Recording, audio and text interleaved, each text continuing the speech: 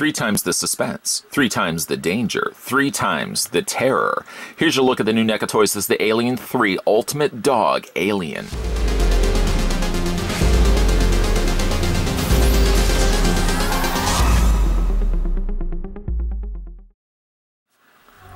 After narrowly escaping LV-426, Ripley and the remaining crew of the USS Sulaco enter hypersleep for the long journey back to Earth, but a crash landing leaves Ripley alone and stranded on the maximum security penal planet Fiorina, Fury 161. She's surrounded by inmates whose double Y chromosome makes them the most violent men in the galaxy, but there's something far more dangerous lurking in the shadows, something that may have been in her escape pod all along. Includes display stand and 2 different chest burster accessories.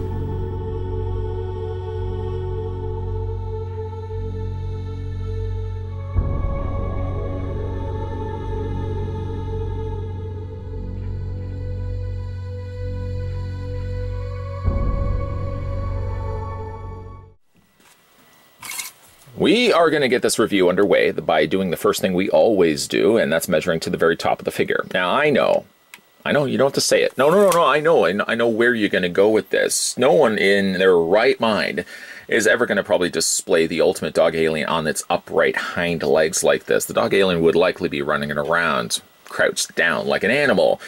But just so that you guys can see how tall the figure stands, if you were to stand it on its full length, minus, of course, bending the legs maybe completely straight. But roughly, this figure stands 9.7 inches in height.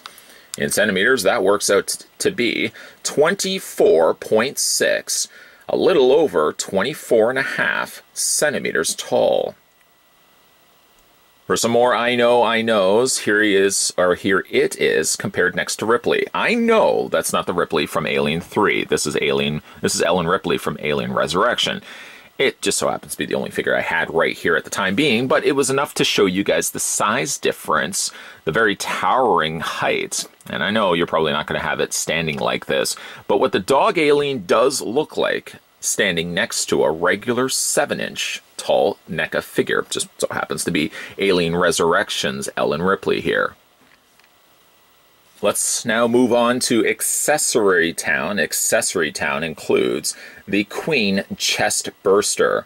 This is really cool because we really haven't gotten a lot of cool Queen Alien versions. Now, of course, we had a look at the Creature Pack, which had a whole bunch of cool morsels, none of which I would suggest that you eat, but nonetheless, they were all cool accessories that we hadn't seen before, and now we can add these ones to the mix as well. So we got the Queen Burster.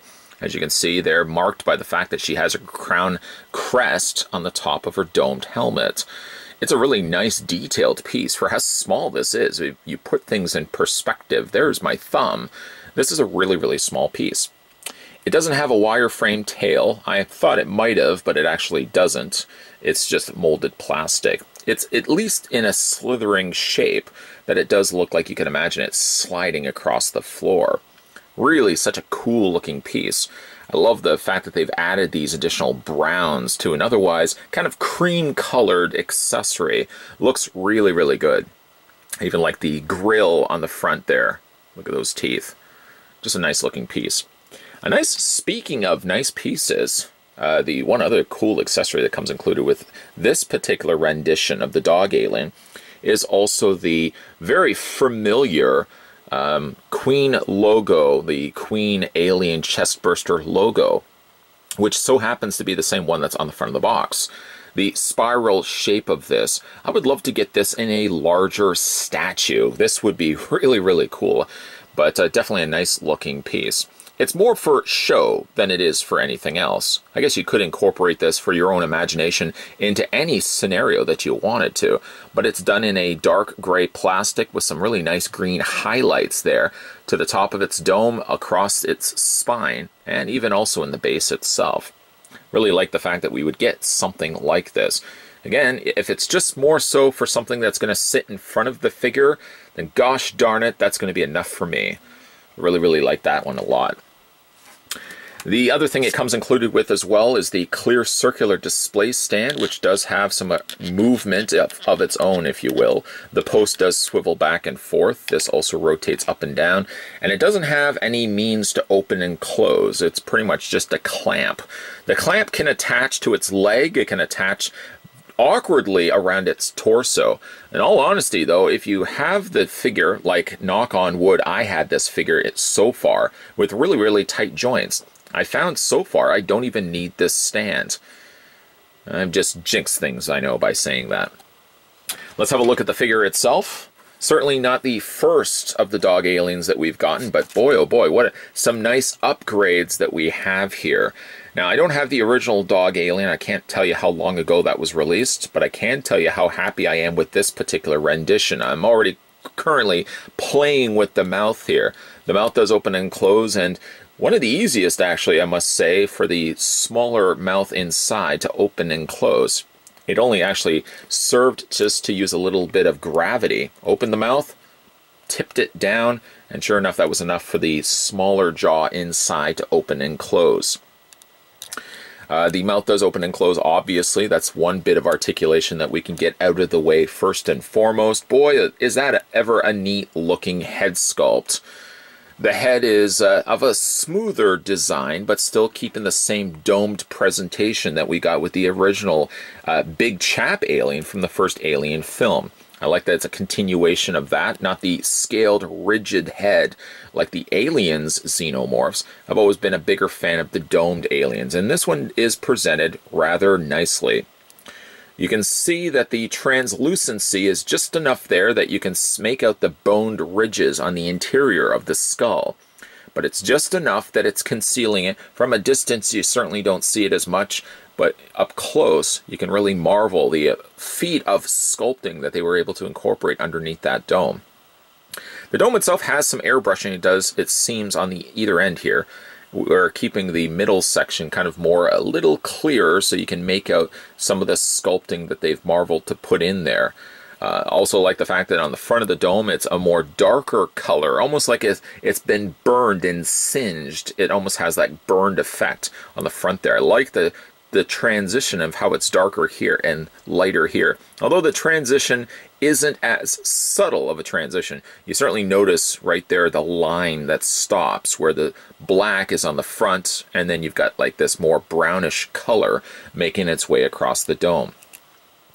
The head sculpt, though, like I said, is definitely really good. I'm really happy with how this one turned out. You can see all the cool details that they've managed to sculpt on the under section of the dome. All the just very intricate tubes and other little scales that would have been on the initial alien have been captured here perfectly on this rendition from NECA Toys.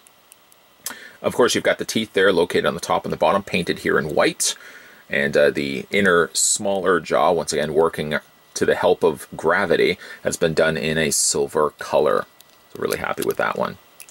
The alien by nature is a lot more slender than perhaps some of the other aliens. Specifically, you really kind of notice it right here. One thing that's also very much missing from this particular alien that would have been present on pretty much all the other xenomorphs when you start looking at them is the fact that it doesn't have the tubes. It doesn't have the very notable trademark tubes sticking out from its back. Instead, it kind of keeps to more of a streamline, almost cheetah-shaped body. Of course, this would have come from the dog. In the director's cut, I believe it came from an ox or pulling animal that would have helped pull the pod out. I think dog definitely works a lot better when you think of the way the animal moves. The xenomorph, that is, in the film. It moves very stealthy and fast. You could not imagine that the same sort of movements would have come from a xenomorph that would have originated from like a pulling animal, like an ox or something along those lines. Like the coloring that they've used here. Generally a dark plastic, which is normally what they use for a lot of their pieces. And then they just brush over top the coloring that they wanted to go with. This chocolate brown that they ended up resulting with this particular alien is a nice departure from the blues and the grays that we've gotten in the past.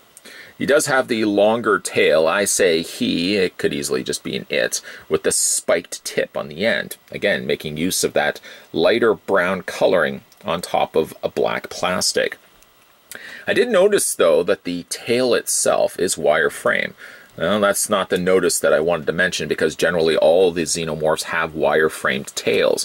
But I did notice that the tail seems to move a lot freer and doesn't seem as restricted as perhaps some of the other tails. I'm wondering if they have actually started using a different type of plastic for the tail itself, just allowing a much more easier bend than, again, some of the aliens that we've gotten before.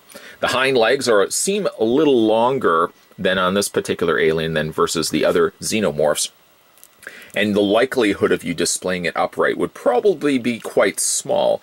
If anything, you're probably going to resort to having the hind legs bent, maybe in some sort of a running pose. And certainly by then, if you're going to be going this route, bending the tail and getting it displayed like this, yeah, by all means, you can definitely make use of that display stand. Again, you probably will get in a little bit more of an interesting pose than what I just did. And if you want to get it to the drastic extremes of dynamic posing, then by all means, you can certainly use the display stand with the cradle clip. And again, that's just going to either go underneath its body like this, or you can also attach it to its thighs. You can attach it to its thighs right here, depending on, again, what pose you decide you want to go with this particular piece. Well, let's have a look at its posability. Its head rotates back and forth. It actually does have two ball joints, if you could believe it. I would not fib you about such a thing. It hinges up and down on this ball joint, which allows the head to rotate back and forth.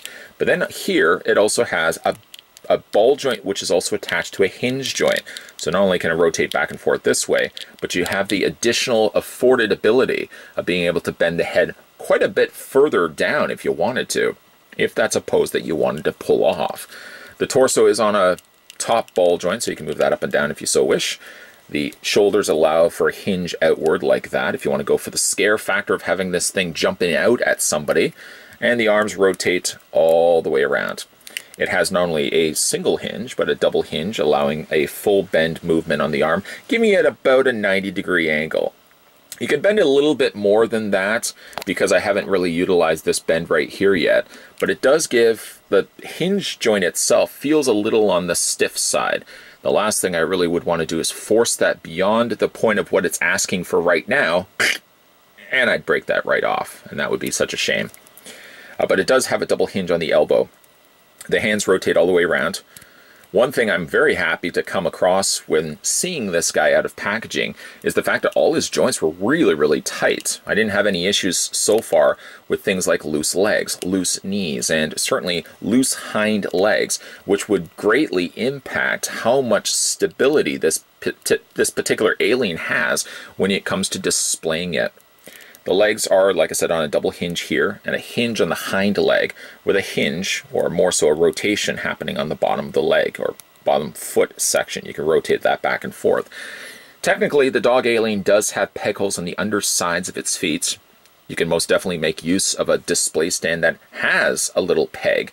But in all honesty, again, for this particular piece, your likelihood of upright, I know at least for myself, would be very slim to none. I wouldn't be displaying it like this, for example. I would be having it hunched down, creeping and moving across the tunnelways, killing the other prisoners until finally they were able to stop it. I really do like this one quite a bit. The icing on the cake is, of course, the fact it does have all these extra accessories to go with, but it's not really just this is the icing on the cake. The icing on the cake is the fact that we do get subsequent re-releases from NECA Toys, and each time they re-release these figures under the banner of Ultimate, the figure really is that. It's Ultimate, and it's a better looking figure than perhaps the one that we had gotten before. I'm really happy with the color scheme on this one. The paint seems a little richer, and I do find like the adjustable tail seems like it's a lot more forgiving this go around versus perhaps some of the previous xenomorphs that we've gotten from NECA Toys. Like with the Predator line, the alien figures have been churned out by NECA Toys for years now, and collecting them as long as they've been releasing them, I do see changes with each subsequent wave. The figures have streamlined. NECA Toys have gone back to the drawing board and found ways to improve the sculpting of the figures, which may include brand new sculpts. Most definitely can include brand new articulation, which a lot of these older figures, and I'm more or less pointing to like the Predator figures, were more basic in design when they first started coming out, and look how they've improved with new articulation. And the one big difference between the newer releases and some of the stuff that we've gotten in the past is the improved paint applications. The paint on some of these newer pieces are just gorgeous to look at. There's nooks and crannies and things that pick up a lot better with the paint that they're using nowadays versus some of the stuff they were doing in the past. I also can't help but notice that the tail does feel a lot flexible. I know I keep going back to that point, but the tail definitely doesn't have as much the kind of, not brittle plastic, but the plastic that would have been around the wireframe tail definitely had a little bit more reluctancy when it came to bending the tail. I found like the tail on this piece, and I don't know, maybe they're changing the materials that they're using for the tails, but I do find like the tail moved a lot freer on the example here of the Ultimate Dog Alien than some of the ones that we'd gotten in the past. NECA Toys also, for the Ultimate figures, always seem to throw in some extra goodies, and this one is no exception. You now get the Alien Chest Burster, which is a nice little packed bonus, and you also got the trademark spiraled Queen Chest Burster that's featured here on the front of the packaging. You get a smaller version of that. I would love to see NECA Toys actually release, you can't really do it like a 1-to-1 because we don't really know what a 1-to-1 scale would be, but certainly a larger version of this spiraled Queen. I would love to see that just as an art piece, something that you could put on your shelf. I'm really overall happy with how Dog Alien turned out. I'm really happy as well that when I got them out of the packaging, all the joints were nice and tight and stiff. That's exactly how you want a figure to be when you first get it out of the packaging. Well done, NECA Toys. Well done. If you managed to pick up this one for yourself, let me know down below in the comments section what you guys think of the Alien 3 Ultimate Dog Alien, the Ultimate Edition version of the Dog Alien. Don't worry, we'll figure that out when it comes time to put that up on the title. If you are new to this channel or a long-time viewer and never got around to it, make sure you hit that subscribe button down below, and yeah, stay tuned. There's going to be a whole lot of new NECA reviews coming soon to this channel, so keep your peepers peeled for that. That seems to be the thing I'm wrapping these videos up with now. Keep your peepers peeled. It's gross. I accept it. We're going to move along and still move with it. Producers are giving it a thumbs up. Keep your peepers peeled, members of the mob. There's going to be a whole lot of videos coming your way, so keep your peepers peeled for that. Thanks for watching, and I'll see you guys next time.